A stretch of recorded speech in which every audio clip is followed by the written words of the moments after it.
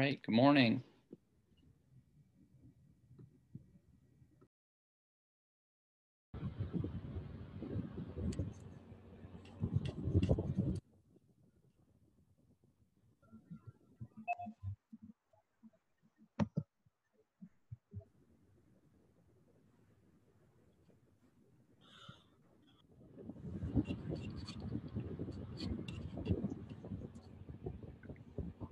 All right, good morning, everyone. As more and more people come on in, we'll get started here in a minute.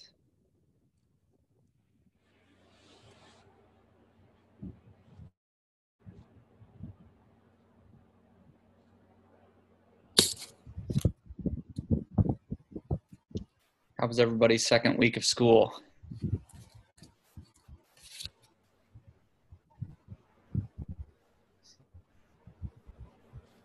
Sounds great. So far, so good. Good. Are you a Doing guitar well. player, Justin? What's that? You play guitar? No, that's my girlfriend's poster. She does though. Okay. All righty. I wish I knew how.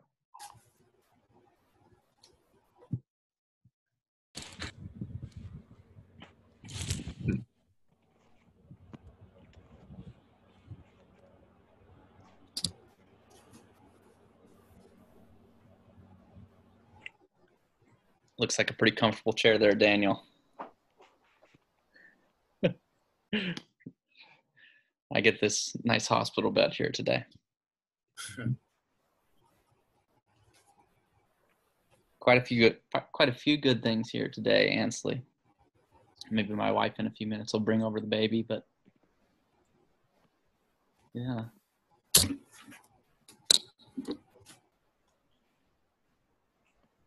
Well, I think maybe this might be everyone that will get. Maybe more people will show up, but I think we'll go ahead and get started. So first, I hope that the internet works well enough for our meeting today. I'm at a hospital. My wife gave birth 2 days ago on Monday to our third child, a boy. So you'll probably hear and see Noah before long. So I'm still in the hospital and the internet's not nearly as good. Thank you. Yeah. Yesterday we were testing out the internet to see if I could even share my iPad screen with you so that I could draw on the screen for you, and we can't do that because the internet's not that good. So what you'll find is on Blackboard, I put up the empty problems page, and thank you, Lily. And I also put up the solutions to those problems. And so those are both on Blackboard. And today what we'll do is we'll go through the solutions, and I'm recording this. So if the video quality and the sound quality is not great because my internet upload is not great, you will be able to see the full quality video on YouTube, okay? But if there's something that you can't understand when I'm saying it, or if my video lags, just throw a message in chat so that we can, I can get it set again. And, today is a great day for somebody to keep track of the number of mistakes that I make. Sleep deprivation has a profound effect on one's arithmetic skills. So it's the number of negative signs that'll go missing today could be astronomical. But my wife gets to hear this whole thing too. So a good measure of how today is going will be, well, if she's asleep, then I'll know I need to liven it up. Where is it on Blackboard? Okay, so if you go to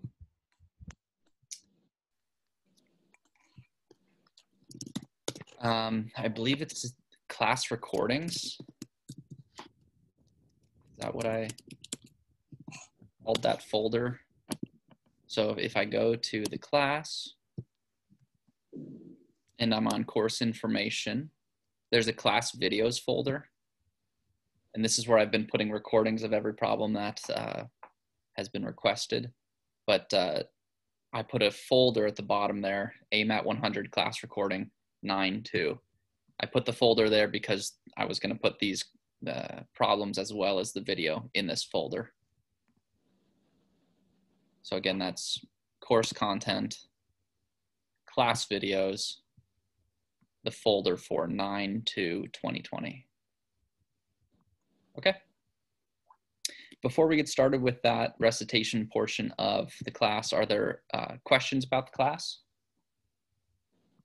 Anything I can answer for you?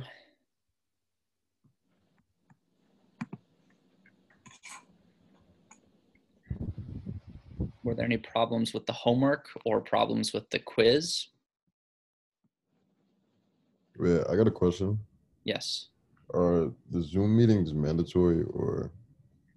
No, the Zoom meetings are not mandatory. So the class meetings are on Wednesdays, office hours Mondays and Thursdays. The office hours are even less mandatory. They're as needed. The class meetings are also as needed, but more recommended. I will put recordings of the class meetings on YouTube for everyone to see on their own time. All right, thank you. You're welcome.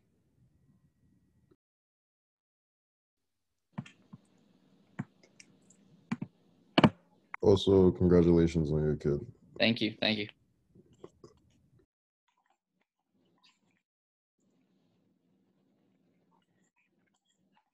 All right, well, we'll go ahead and get started. If anyone thinks of a question, you can put it in chat or you can just unmute yourself and interrupt me. Okay. A lot more people are present. Okay. Did you say a lot of people are here? Yes, yeah, 14 today. That's a good number. I think the first Wednesday there was only 10 of us, and that included the algebra expert, who's not actually a part of the class. So next class is going to be in person?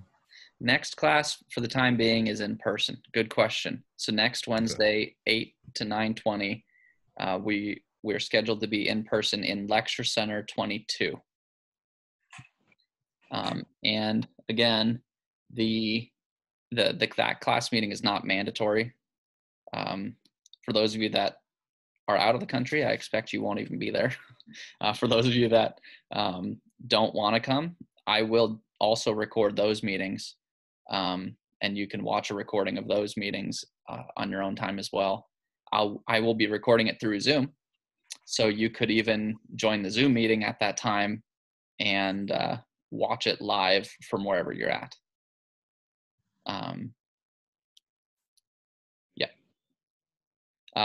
Actually, that reminds me, I sent out sort of a poll in email, and I'm looking through the list of people who are in here. I do see some names for people who have not responded. So if you have a strong preference one way or the other, whether online or in person for these upcoming meetings, go ahead and shoot me an email just giving me your preference. That way my advisor and I can make a more informed decision about how to proceed with class.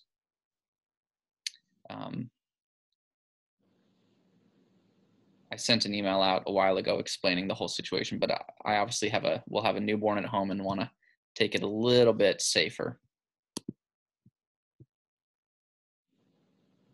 So, all right.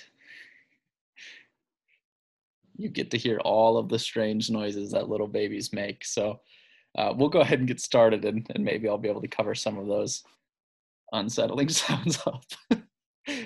Okay, so today we're doing problems from sections 1.3, 4, and 5. Again, this is what the homework is due on, or is due, this is what the homework is for this week. And it's again due Friday night. We'll go ahead and start with section 1.3. The first problem that I selected was a rather easy one. It's just to find the sum, difference, or product. There's a lot of these problems. This one's number 16 from your textbook. It really is not terribly difficult. The biggest problems with questions like this is just making sure you distribute whatever the sign is, whether it's a positive or a negative sign. If it's positive, you need to make sure you do it as I did here. You need to make sure that the positive does not ruin any negative signs. If it's a negative, you need to make sure that you change the signs. Okay, so this is just the distribution of the positive sign here, and then if I can go the other way here. In problems like this, after that initial, distribution that eliminates all of these parentheses, you're just combining like terms. So the terms with x to the first and another term with x to the first, these can be combined into just, we have -3 and then we have 2 more of them. So that's just -1x. And then the constant terms, as you see here, those are combined as well. Okay, so this is a really common problem, adding 2 lines together, but also not terribly difficult. Questions on any of this?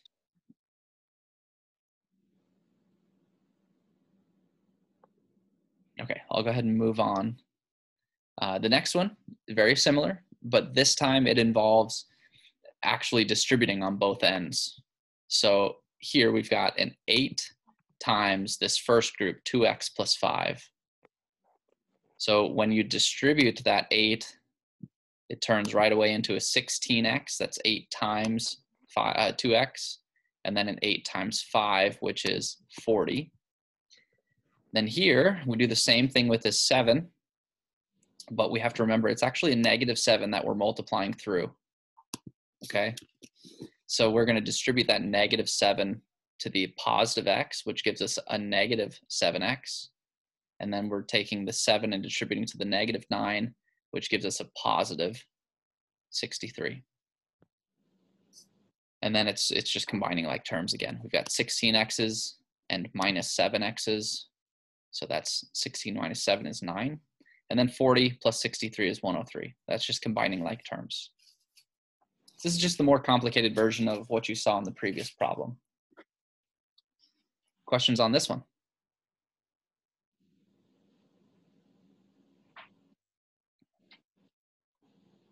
All right.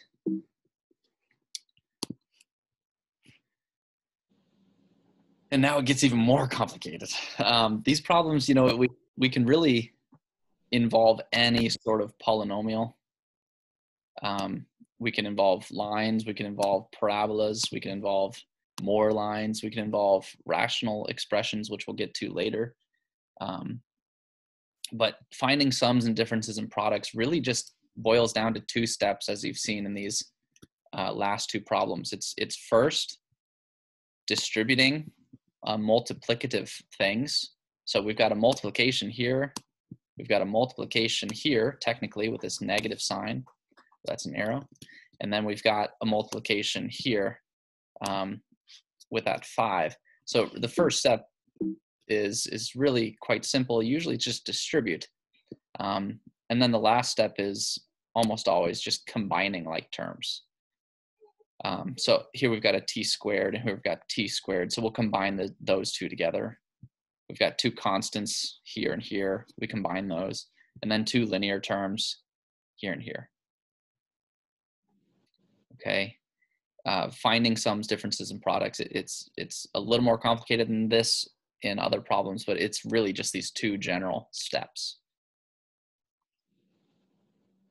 Okay. Questions on this?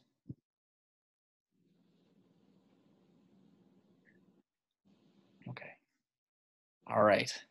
So the next big topic in section 1.3 is this multiplication of algebraic expressions. So this means like multiplying any polynomials together.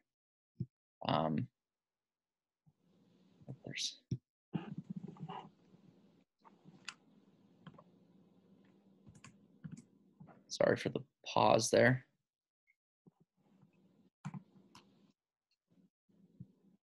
Welcome, my Mona. I'm sorry I did not see you were in the waiting room, so I hope you weren't in there too long. We've just gone through 3 problems already, and you can watch the recording later. to see those, but we're here on problem 40 now. So yeah, so in problems like these, multiplication problems, there's really just one method, okay? There's really just one method, and I'm gonna get to that here in the next problem. But there are sort of tricks or learning tools that you can use in order to do these multiplications. One of them is called FOIL, and if you were in America learning how to multiply binomials, so we've got two terms here in this and two terms here. Those are binomials. In America, if you learn to multiply binomials together, you more than likely learned the FOIL method, which stands for first, outer, inner, last. So you can multiply the first two terms of each binomial together. That's 4y squared. You can multiply the outer two terms together. That's the red 2y times -5 is -10. Then you multiply the inner terms together. So here's the two inner ones. That's 5 and 2y to give you 10y. And then the last terms of each binomial. So 5 and 5 give you, well, 5 and -5 give you -25. And then just combining like terms gives you the final result. As I said, in America, this is typically the way that students are taught to multiply binomials together. Another common method is squares.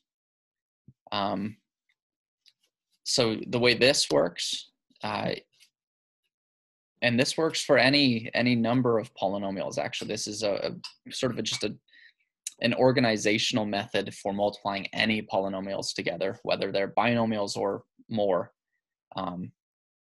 What you do is you list the terms for one of the two factors. So each of these are factors here.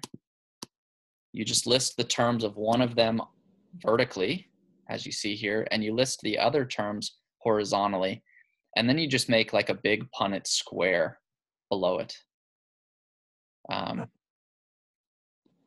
seeing my internet is unstable. How's the sound quality coming through? Is it still okay? It's fine. It's fine. Okay, good. It may be just the video quality that's suffering more, but all right. So yeah, you just make this big Punnett square here, and you multiply rows times columns all the way through. So 2y times 2y is 4y squared. 2y times -5 is -10y. You do this. The multiplication happens between the column and the row terms. And then you just add everything up inside here. Okay? And that gives you the same result. This is more generic than FOIL. They're sometimes called algebra tiles or algebra squares. But it's another method of multiplying algebraic expressions. I think it works very well. It's my preferred method over foiling. But I think really the one method that you should know how to know what to do with is what both of those are really based on, and that's just distribution, the distributive property. So I'm going to show you that with this one. See, this one's a little more complicated. It's got half powers, but it's really just the same thing. I'm going to simplify this just a little bit by calling this first binomial, if you can call it that. Half powers aren't polynomials, but I'll call it a binomial for just, I'll abuse that word for a second. I'm just going to call this A. Right? It's just a number, so let's call it A. So A times x to the 1/2 minus y to the 1/2. If we just distributed that A, right, we just multiply it by the first and multiply it by the second, we would get this result. Okay, that's true. That's the distributive property of multiplication over a difference or sum. Next, what I'll do is I'll put what A actually was in. So I'll resubstitute in for what A was. Okay. And then I'll do the process again. So I'll distribute here now this x to the 1/2 to the y to the 1/2, and I'll distribute it to x to the 1/2. You see that written below it, immediately below it. And then I'll do the same thing over here, keeping in mind that there's a negative sign in front. So this y to the 1/2 is multiplied here, and it's multiplied here, and the negative sign is on both. Okay, so this gives us the final result before simplifying here on this second to last step that I've got a star on now. And we can see some things that'll simplify. X to the 1/2 times x to the 1/2. They've got the same base. We saw last time when you've got exponentials with the same base, you can add the exponents. So this is x to the 1st. I'm not going to worry about adding exponents here because these are the exact same terms, x to the 1/2, y to the 1/2. One's positive 1, one's negative 1, so these totally cancel. And then last term here, we've got the same base. And that means we add the powers. And here we go, it's just x minus y. So this process just used the distributive property. It did not use any fancy initialization FOIL. It did not use any fancy organizational techniques like algebraic squares or tiles. It simply used the mathematical rule of the distributive property 2 times. You could have done it in one fell swoop. If you can keep track of everything and go from step 1 here, if I can write a 1, you could, go from step 1 down to the star. If you can do that in one go, awesome, great job. If not, then just work your way through as I did here. The reason I say that this is probably the best method, and probably algebra tiles is a very close second, is because this method works for anything. The sums and differences of anything multiplied by sums and differences of anything. It doesn't just work for polynomials or for expressions like this with 2 terms. It literally works with any multiplication of any sums or differences. You could have exponentials in here, you could have logarithms in here, you could have giant sums as long as you want.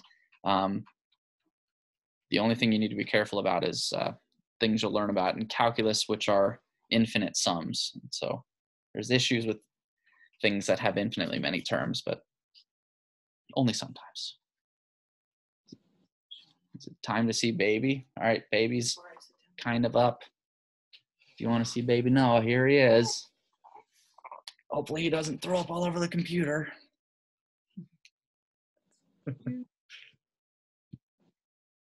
All right, I don't know if you can still see him.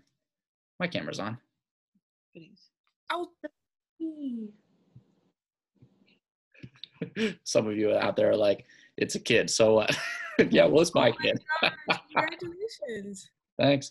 He's so adorable. Noah Stephen Love. There's another student in this class that has the exact same initials. I thought that was so coincidental. I like his knuckles. His knuckles? Okay, thank you. He's got big hands. He does have big hands. Like if you put your finger, he's gonna give a good squeeze. Oh yeah, he will. Oh, he's so cute. Yep. It's my 3rd kid though, so this is, whew. When I get home, things are gonna be crazy. Thanks, Mom. Mhm. All right. Sorry, back to the screen here, back to the math. Less important things, I suppose. So, any questions on this a little bit more involved distribution problem?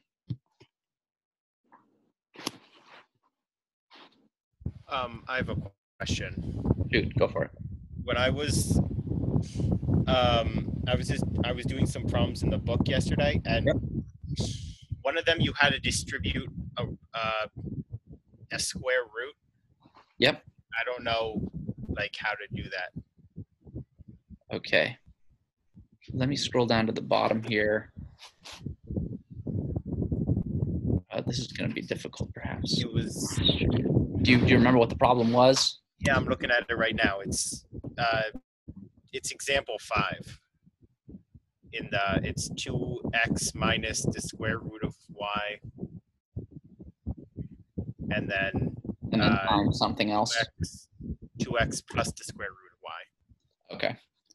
So it's 2x minus square root y. I'll write the square root symbol here in just a second. And then 2x plus square root of y. Yeah. Okay. So I know this is really tiny for you to see, but again, I don't have my iPad with me today. The internet was not working that well. So there's a square root here.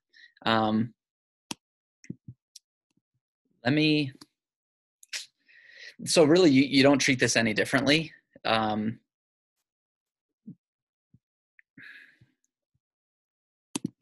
me delete that because it's, okay, maybe not. Here we go. Bingo.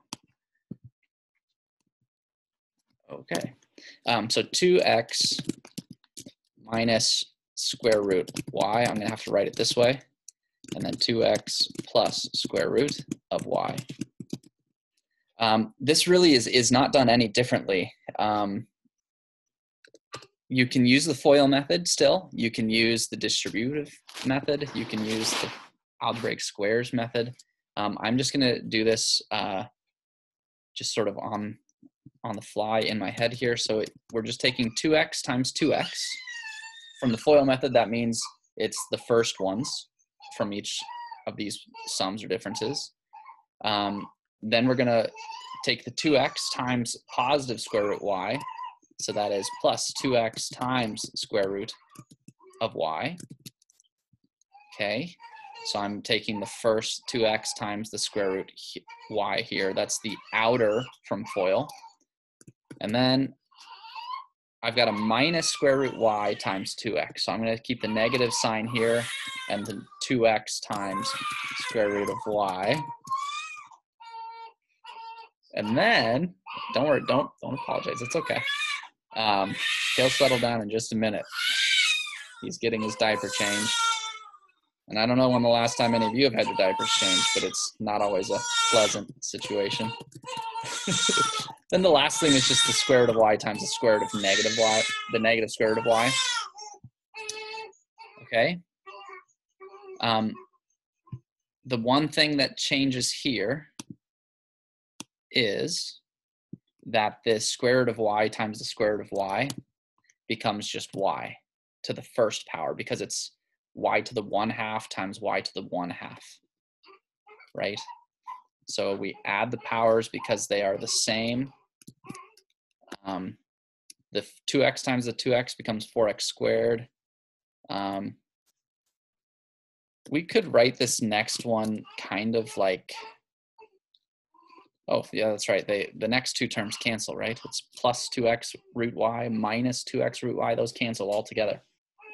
And then we've got a minus, yeah, there we go. So this method still works. FOIL method, multiply the first ones, multiply the outer ones, multiply the inner ones. Oh boy. Oh boy. I wish the internet was good enough for my iPad right now. Then we're multiplying the inner ones, which is these two. And then we're multiplying the last ones, which is these two. Okay. Does that help? Yeah, just how would you multiply 2x times the square root of y? Like what would that look like? Okay, that's a good question. I think it gets at sort of a fundamental thing here, something that's really elusive to, I think, describe and and understand really. Yeah, so X is a variable, right? And so is Y, but they're just placeholders for numbers. So we don't know what they are, right? We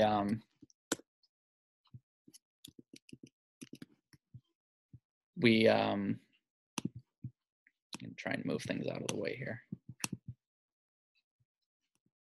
We don't know what they are, but they are just numbers. They could be different numbers.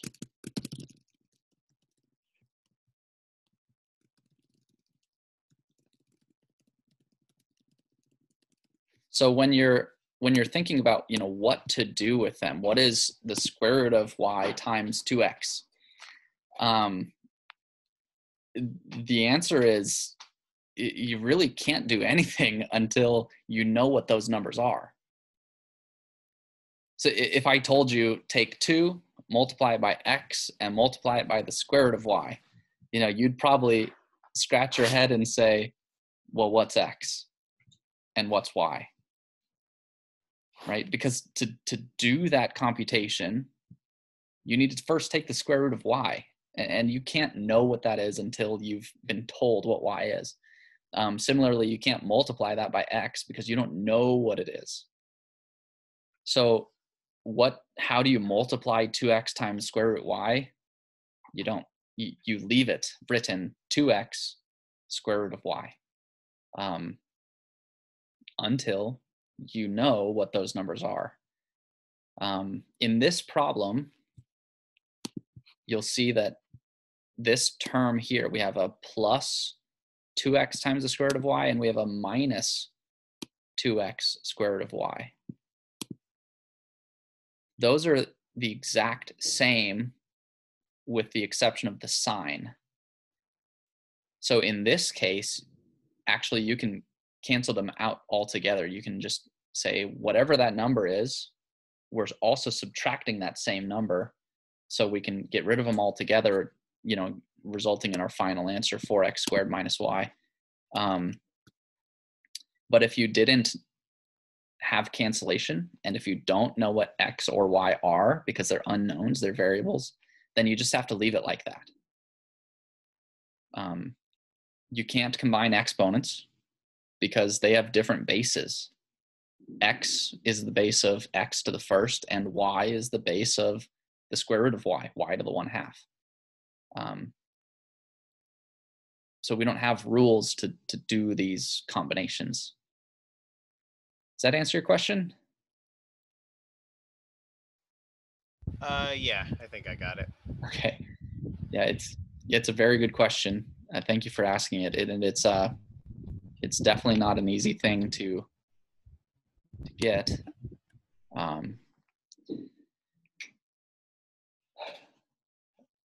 Okay, are there other questions on this? Or similar problems, I suppose?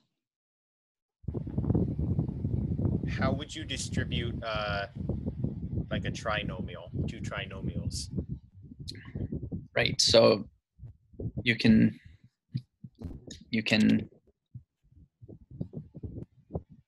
use either method. This is going to be very difficult for me here, but I'm going to just draw the squares, okay?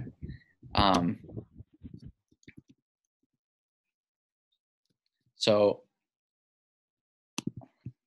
with trinomials, you could actually use this algebra tiles method.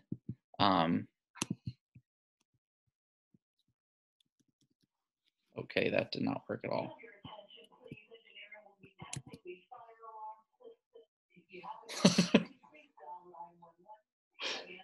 I don't know if you just heard that, but engineering is going to be testing the fire alarm system, so I might lose some sound here in just a second. This is pretty ridiculous.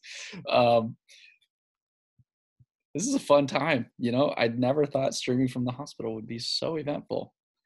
I don't exactly know what just happened, so let me pull up a Word document here, and I can show you what that would look like. But basically, you can, I'll explain it as I go here. Basically, you can just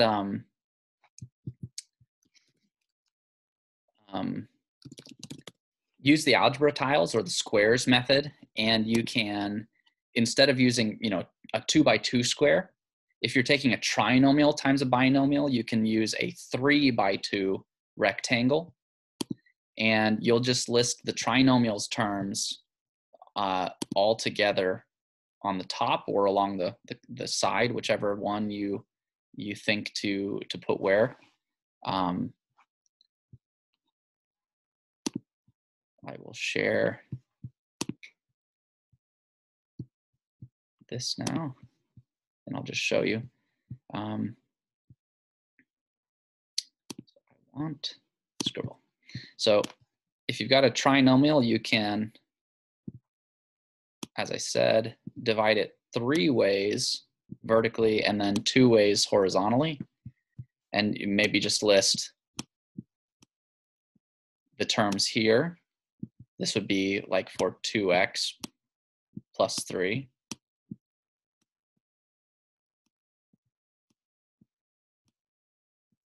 Times any old trinomial, like negative x squared,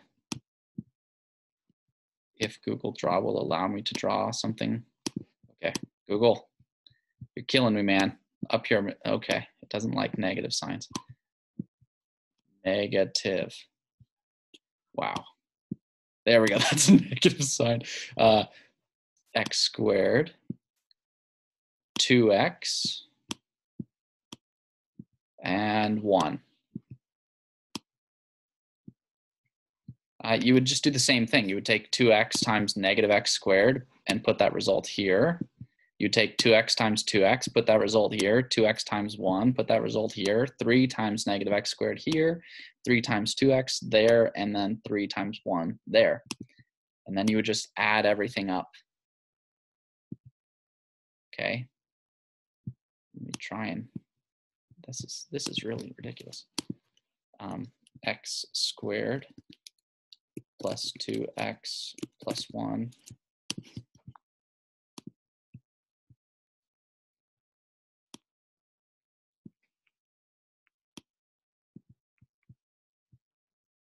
okay. I forgot the negative sign, and of course it won't let me write that, so negative. Bingo. So that's really thrown together right there for you, but this algebra tiles would work very well for that, or just the distributive method. So call this A, and then multiply it by negative x squared, and then A times 2x, and then A times 1, and then distribute again. Okay?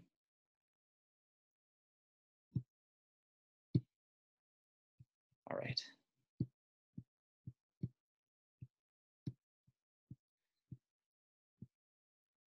Okay. I'll go ahead and move on to the next questions. We're going to see this distribution, I think, from time to time again. And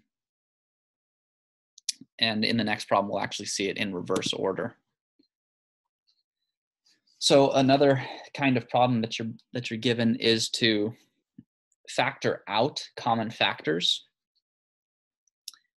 To factor means, you know, to break something down into the terms which multiply together to give you what you had before. So here we've got 2xy minus 6xy squared plus 3xy.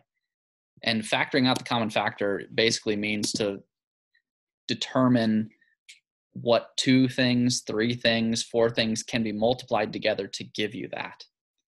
A nice way of doing that is to just list the factors of every term.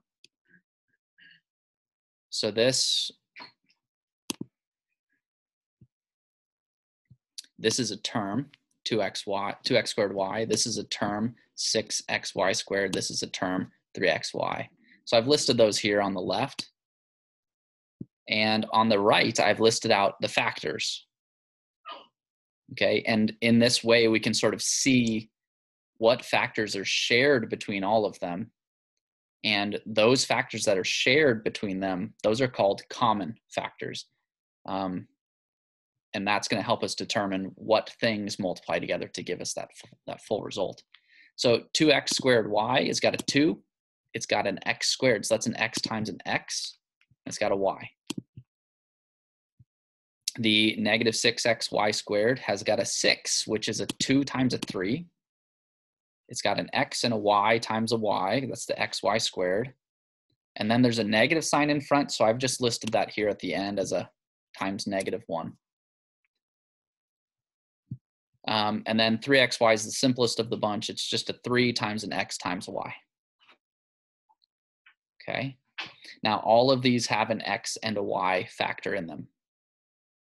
So they all have the common factor x times y. That means that each of these terms can have that factored out. So we can take x times y and multiply it by the same sum of things without those factors in there.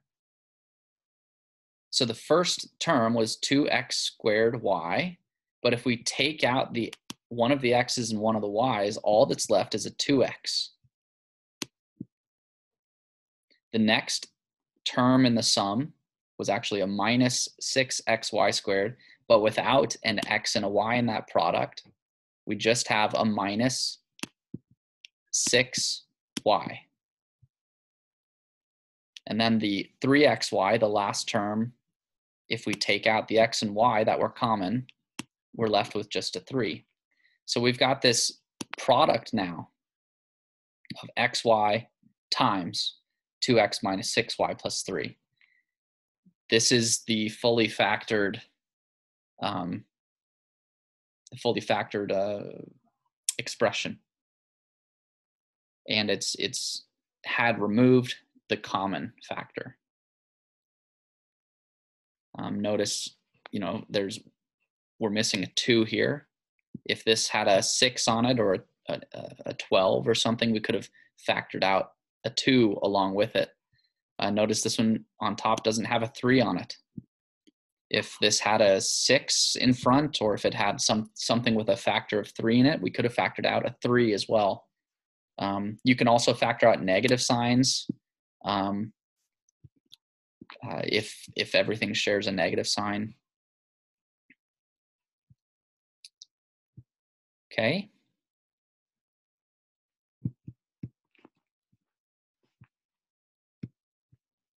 Questions on this problem?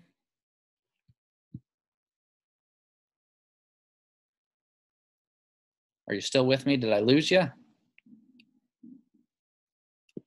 No, no questions. Okay, good. Everyone was real quiet. I have no certainty in the internet here, so. Okay. So let me go ahead and try and move on here. Oh, I actually have one question. Go for it. So like when you solve this, can this also be considering just factorizing the expression, or? Yeah. Okay. These instructions, factor out the common factor. You could say literally what you just said. Factorize the expression, or factor the expression fully. This is the answer you would get. Yeah. Okay. Anything else? Okay. Okay. Try and get back to okay, here we go. Okay, so the next one gets at what you were just saying, factoring something. So the instructions don't say, factor out the common factor. They say just factor it. And here's just 2 trinomials. So this is 3 terms, x squared plus 4x minus 5. Remember, terms are always separated by addition and subtraction. So both of these are trinomials. They've got 3 terms in them. Factoring usually just means to write as a product of 2 linear equations, although that is not always the case. The linear thing is subjective. To factor, you could factor these things any number of ways, truly. But for you in pre-calculus, factoring usually means to do this process that we have here. And this is the opposite, the reverse direction from foiling that we saw before. Here we're looking for two things like this, which when you go through the FOIL process result in this. Okay. There are tricks to this that I know you've seen in high school before, but I think the general idea is you have this goal in front of you, which is at the very beginning a set of empty parentheses. So your goal is you want something like this, and the strategy for these is to remember that whatever goes here first and whatever goes here first, there's two spots, remember, there's a first and a last spot in each of these, separated by an addition or a negative sign. Whatever goes first in both of them, those two things multiply to give you the x squared. Okay. The other strategy idea here is that whatever you put in the last spots, those two things must multiply to give you the -5. So this idea of factoring comes up again. We'll factor x squared and we will factor -5. And we're going to just sort of play this game of how can we get a 4x from the factors of x squared and the factors of -5. I think in just a second we'll have someone come in here to discuss something with my wife. It might be about the baby, so I might have to pause this or mute myself for a second. But it might be going into a different room as well, so we will see.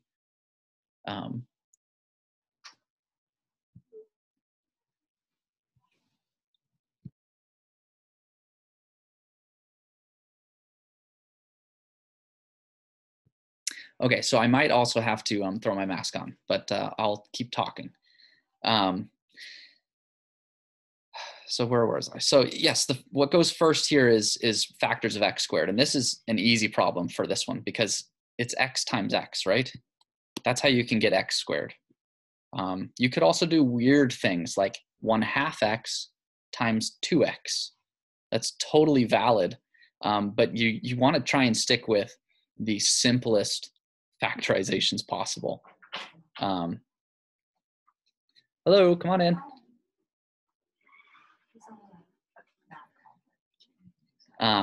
So for this problem, it's quite simple, just that x times x, right? The next part, we've got -5. That's also very simple because it only has one factorization. It's 1 times 5. 5 is prime. So 1 times 5 is the only way we can do this. But we do have some leeway, some decisions to make about where the negative sign goes. And now, here's the last piece of strategy to sort of determine where that negative sign goes, is this. This +4x. This 4 is going to be the result of combining like terms. So if you remember when you FOIL, you multiply the first ones, you multiply the last ones, and then you multiply the inners and the outers. And the sum of those inners and outers, those are combined, those are like terms always in problems like these. The coefficients will combine through addition and subtraction. So we've got a 1 and a 5. One of them's negative, one of them's positive, and we need them to combine into a +4. So you can see I've already chosen here +5 and -1. And the reason is when you add 5 and -1, you get a +4. Okay.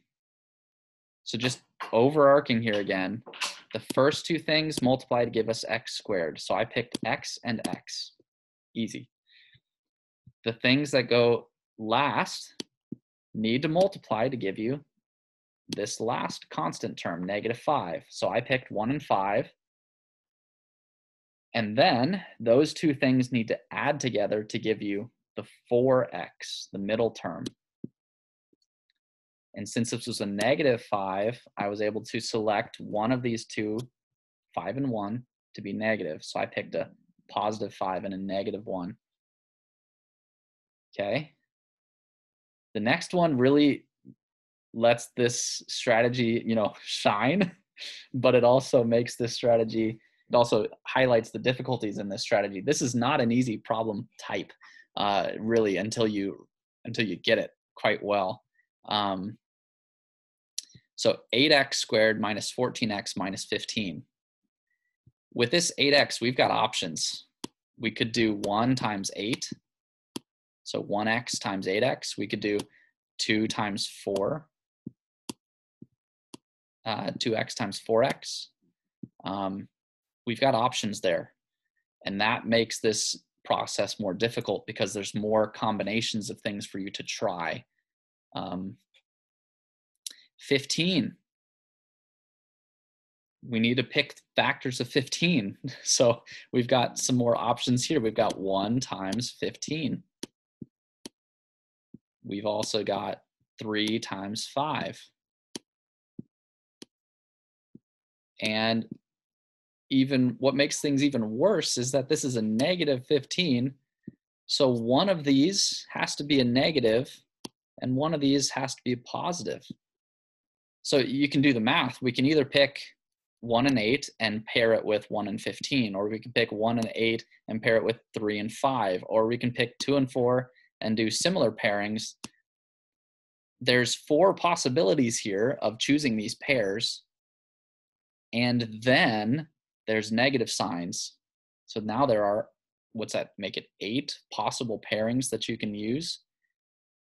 So a lot of this just rests on, because we know it has to be one of these pairs and one of these pairs for these numbers, but figuring out which one comes down to getting a -14x. So some mental arithmetic here helps. When I was doing this yesterday, I was just noticing that we've got 20 and we've got 6. So we've got 2 times 3 and 5 times 4. If you take 20 minus 6, you get 14. Or if you take 6 minus 20, you get -14. So when I was doing this, I saw that, and so I said to myself, well, we've got our pairing. We're going to take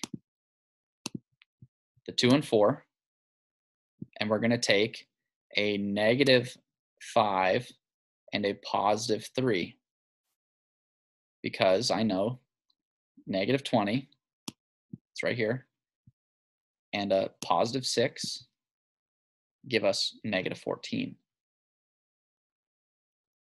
So organizing them in these parentheses is the next difficulty, but it's not that big of a deal. We want the 2 to multiply by the 3. So we pair this 2x with, or not with the 3. We don't pair it with the 3 because we want it to multiply in. The -5 similarly is not paired with the 2x because we don't want to multiply it by the 2x. We want to multiply it by the 4x. So the general idea here is, if two things are multiplied together, like this 5 and the 4x, you've got to put them in opposite parentheses. You can't put them in the same one. This process of factoring the first term and factoring the constant term and then looking for that middle term combination, that is a skill that you can develop.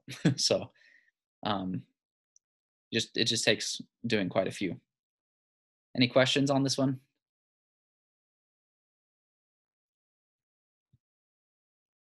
No question. Okay. All right, I'll go ahead and move on.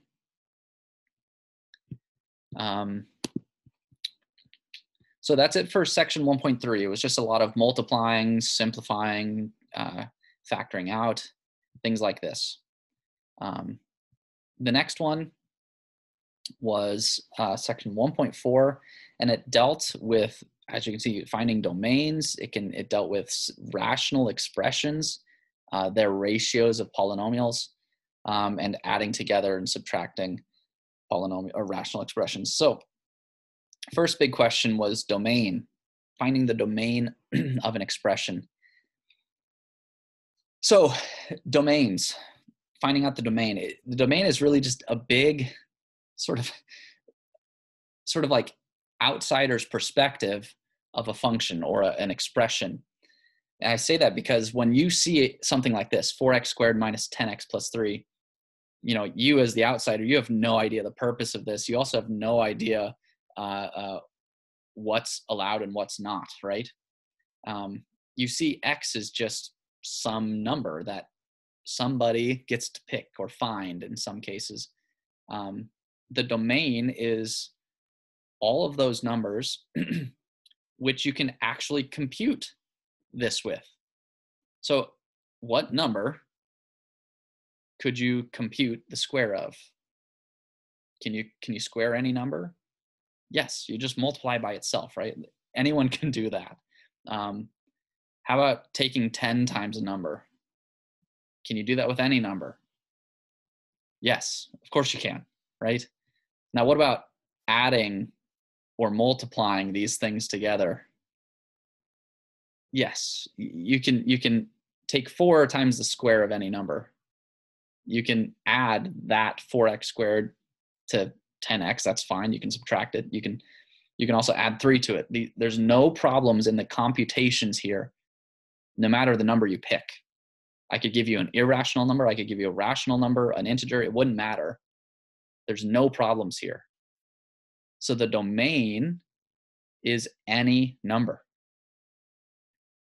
For this class, any real number, but the domain is truly any number works here. Okay. This problem's rather uninteresting because of that, but any real number works. For problems like this, you just need to ask yourself this big question every time. Are there any values for the variable where I can't compute the expression? Like where you literally don't know what to do, or there's something that's undefined. We see that here. So you see a rational expression. So we've got a polynomial divided by a polynomial. And so we're just going to ask ourselves, could I compute everything this tells me to compute? So in the numerator, can I square any number? Yes. Can I add 1? Yes. Okay, let's go to the denominator. Can I square a number? Yes. Can I subtract the same number from the square? Of course. And can I subtract 2 from that? Of course. There's no issues with computing the numerator. There's no issues with computing the denominator. The problem comes in this problem when we take this division. That's what this fraction is. This here is a division sign. So we need to stop here and think about this issue. Can we always divide by x squared minus x minus 2? Well, what if we're accidentally dividing by 0? Right? That's a big issue in mathematics, is division by 0. And it stems from what division is. You know, division is taking something that is an amount, a whole thing, and breaking it into pieces of equal size and dividing them out, right? You break that equal amount up. If you're dividing something by 2, you're breaking what you have into 2 equal parts. And you're giving that amount out, whatever it is. So when you're being asked to divide something into 0 things, what do you mean? Do you mean don't touch it? Right? Because that's what dividing by 1 means. When you take an amount and you divide it into 1 part, you get the original amount. So what does divide by 0 mean? It doesn't mean breaking it up into one part. It means literally break it up into 0 things. Like that. It doesn't even make sense. You can't break it up into 0 things. So division by 0 is this, conceptually, sort of impossible task to do. So we need to figure out where we are dividing, or for what numbers we are dividing by 0. And this involves solving that denominator for its zeros or for its roots. I did this one just without showing any work. You could factor this and then solve for its factors. You could use the quadratic formula and solve for its factors. But when x is 2, when x is -1, this denominator is 0. So that means those two numbers are not in our domain. So the domain is any real number except 2 or -1. Those are the two holes in the real numbers. So I've written here in interval notation from -infinity to -1, but we've got a hole here. I'm not including -1. And then again, the union of that with -1 to 2. But again, I'm not including -1 and I'm not including 2. And I take again the union, so I'm putting that together with 2 to infinity. So I've got this huge number line and I've just poked out -1 and 2. That's the domain here.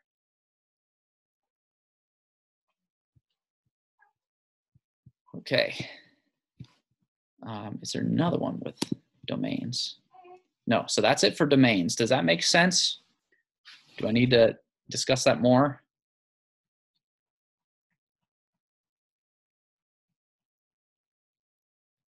I do remember a problem later where we need to consider the domain, so we will touch on one more thing later.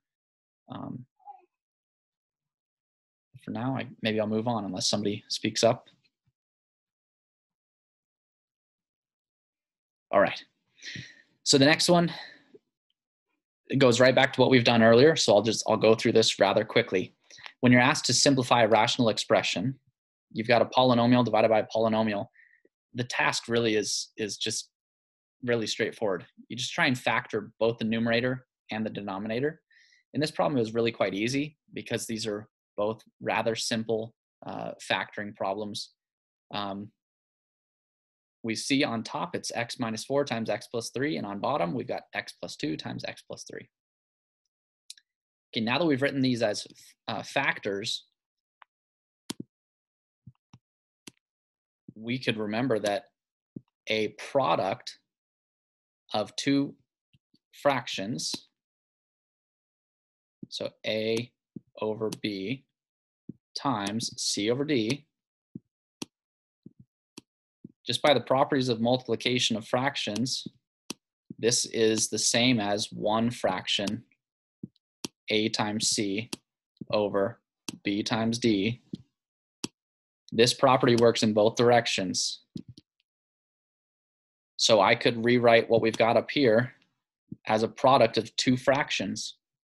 One of them is x plus 3 divided by x plus 3, which means one of them is just 1. So we can just cancel these out. And all we're left with is x minus 4 divided by x plus 2. That's all simplifying rational expressions really is in many problems. It's just factor them out and get rid of any common factors on both top and bottom. You have to factor to do this. You cannot do this across sums. You have to factor first. Okay. I'll go to the next one because I'm pretty sure there's another one of these. Simplify the rational expression. So we did problems like this before with numbers, but notice we've got a compound fraction here. There's a fraction divided by a fraction.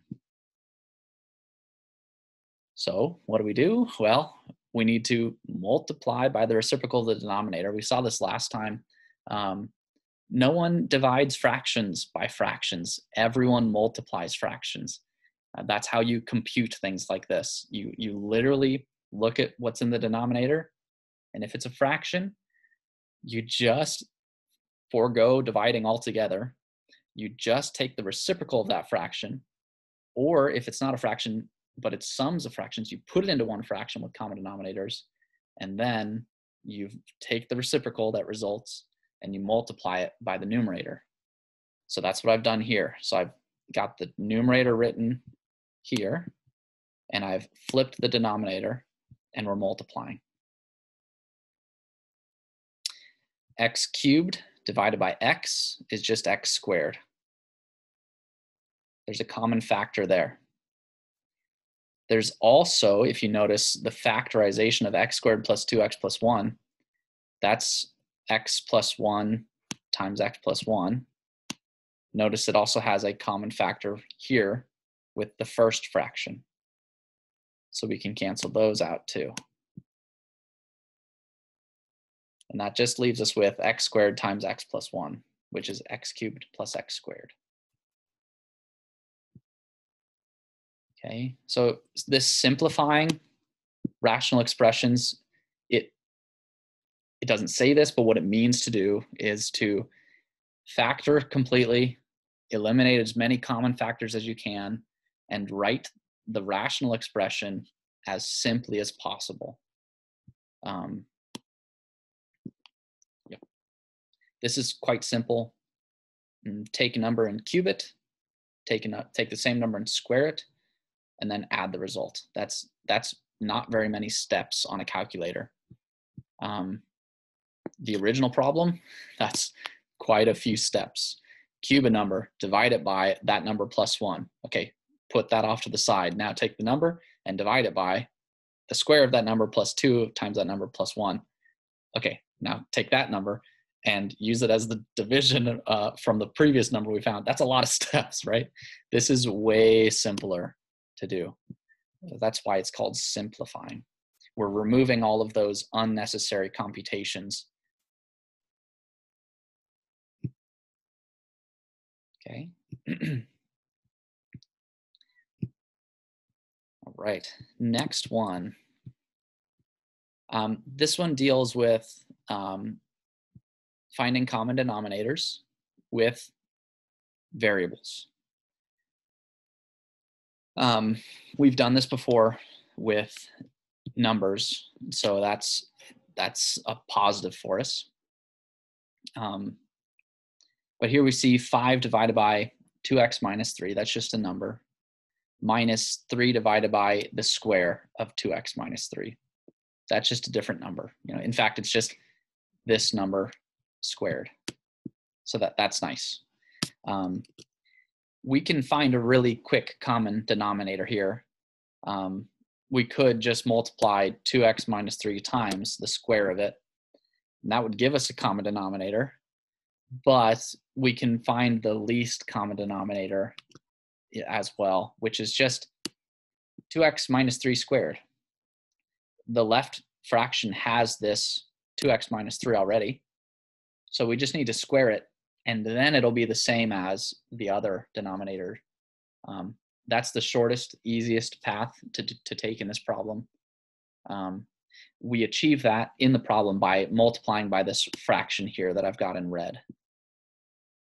So we take this 5 over 2x minus 3, we multiply it by this red fraction.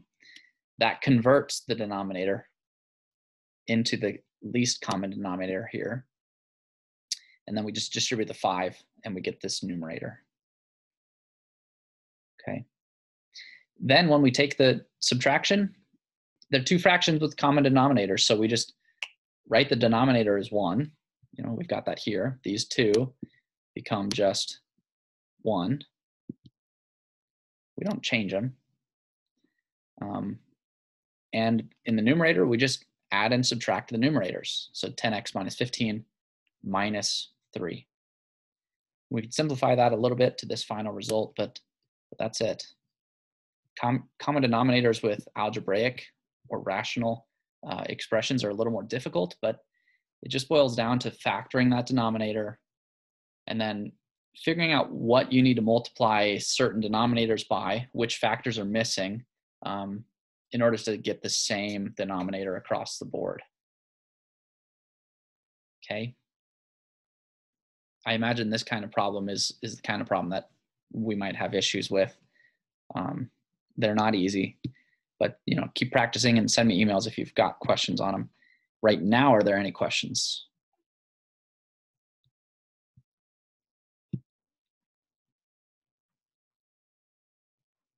Okay, I'll go ahead and move on. I think this is the last problem from section 4, and then we might have 5 minutes or so for this one. Rationalizing the denominator. This is something that depends on a little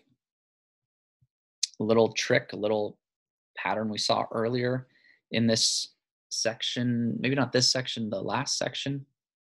Multiplying out binomials, I believe. But anyway, rationalizing means to make something rational, right? So this square root 3, that's irrational. We want to make it a rational number. Square root y doesn't have to be irrational. For example, y could be 4, and then the square root of 4 is just 2, so that's rational.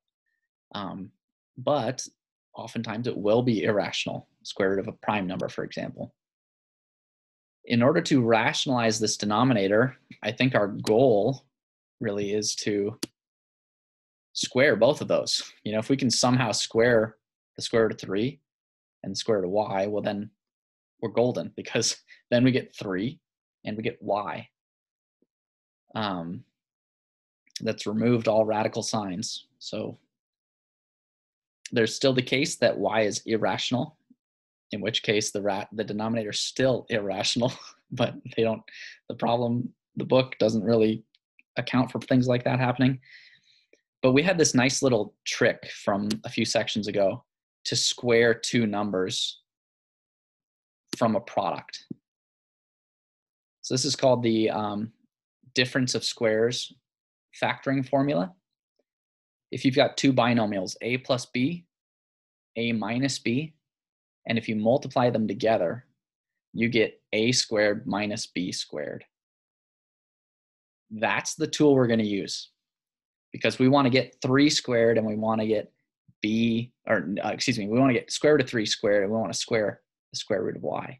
So let's just consider this, that square root of 3 is our a and square root of y is our b. And see that there's a plus sign here. So this is our a plus b. What we need is a minus b to be multiplied by it. So you can see here we've got that form, a plus b times a minus b. Come on in. So my red fraction is just 1. Come on in. I know you've had all the people in this. That's okay. I'm just coming in to check on you. Okay. I will be hospitalist. How are you doing? Good. I'm in a meeting, so that's fine. You can come on over here. You go on over. Okay, so she's gonna be talking to her for just a few minutes, but so you can see this fraction here is just 1. So we're not changing the value here. But what happens is we're using this pattern, we're leveraging this pattern in order to square that denominator's individual terms.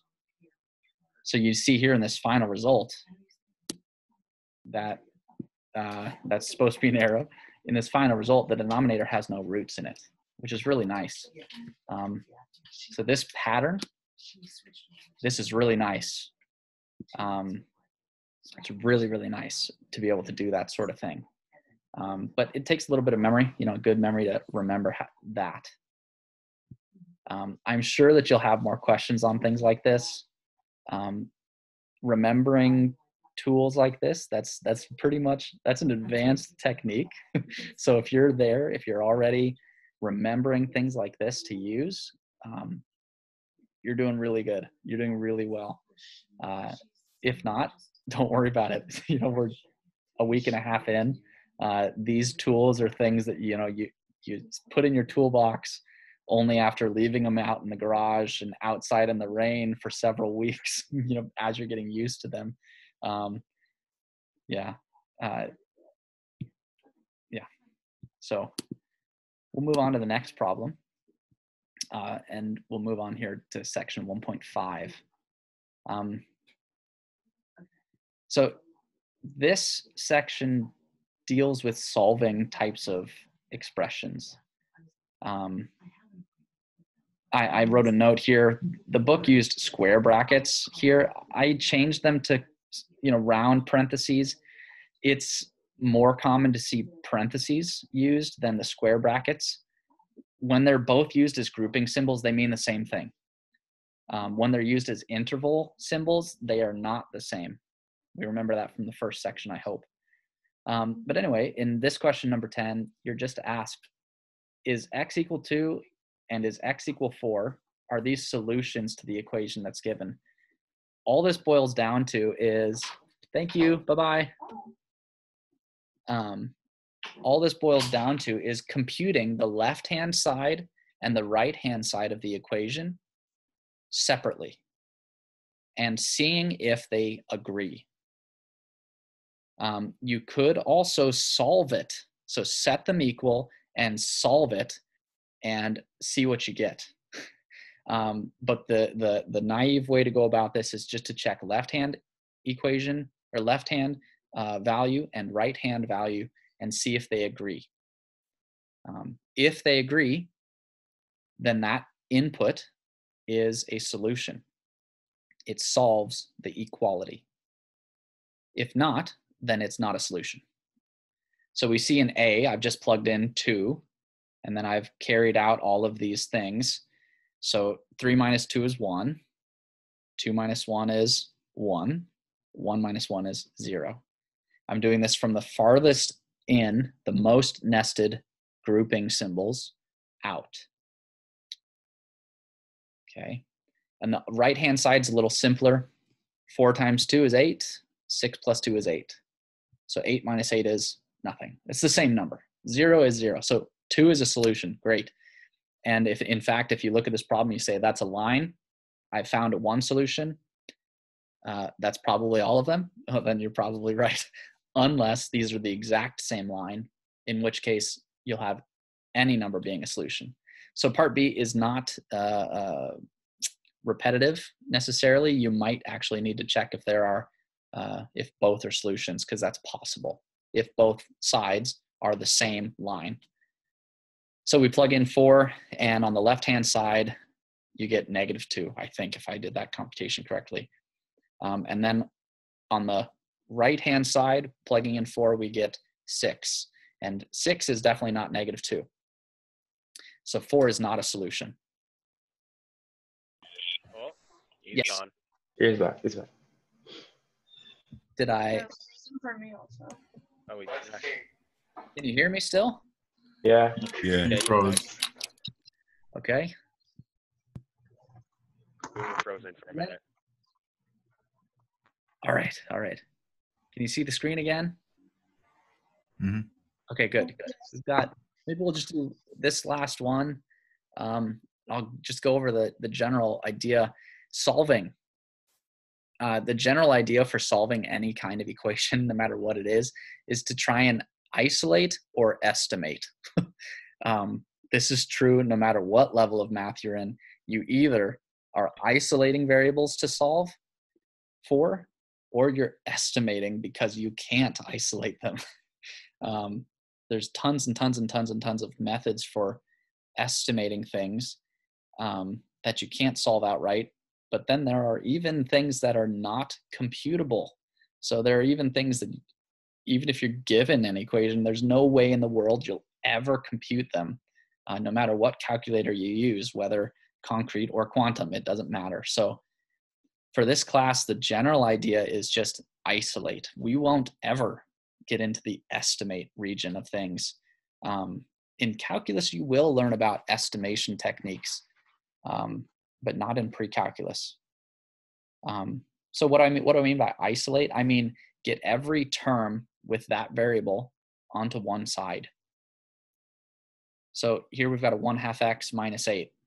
Let's move the 8 over. We'll get all the constants to the right side. And then we'll have just an x on the left. And that's it. Once you've done that, you've solved it, right? Because once we know 1/2 of x is 9, well then x must be 18 because half of 18 is 9. It doesn't matter what kind of problem you've got. Here's the next one. We're just trying to get all the x's to one side, whether that's by adding and subtracting fractions over or by multiplying the whole thing by x when x is not 0. We're just trying to isolate x on one side. So here's another one where we did that, right? The next problem, if I can have another couple minutes, is just a ton of equations that you're seeing probably in some of your other classes or have seen in other science classes or maybe even in your future professions as engineers. The first one, 31, is just the ideal gas law. It's got 4 variables in there. The pressure, the volume, the number of moles, and the temperature of an ideal gas. And then R is just the gas constant R. Number 32 is Newton's law of universal gravitation. It's got 4 variables: force of gravity, little m is a mass, big M is a mass, and R is the separation distance between their centers of gravity. Big G is just the gravitational constant.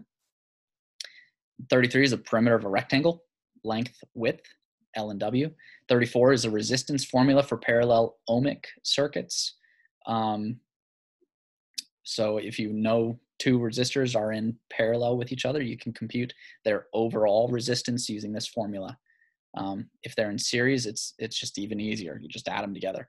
But all of these equations have tons of variables, and in your future careers, you might be solving for some random variable in any one of these. So all you're doing is adding and subtracting terms to the other side. You're just dividing or multiplying by variables to the other side. You're just trying to isolate that desirable variable. Right, so I have in here a couple more problems about solving.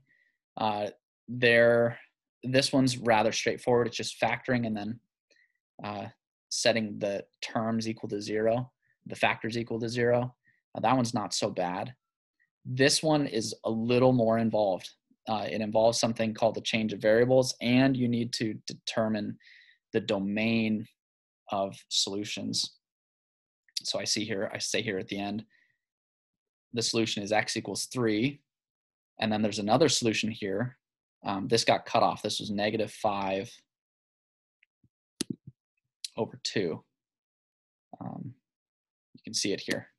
That's -5 over 2 down there. And then equal to the square root of x plus 1.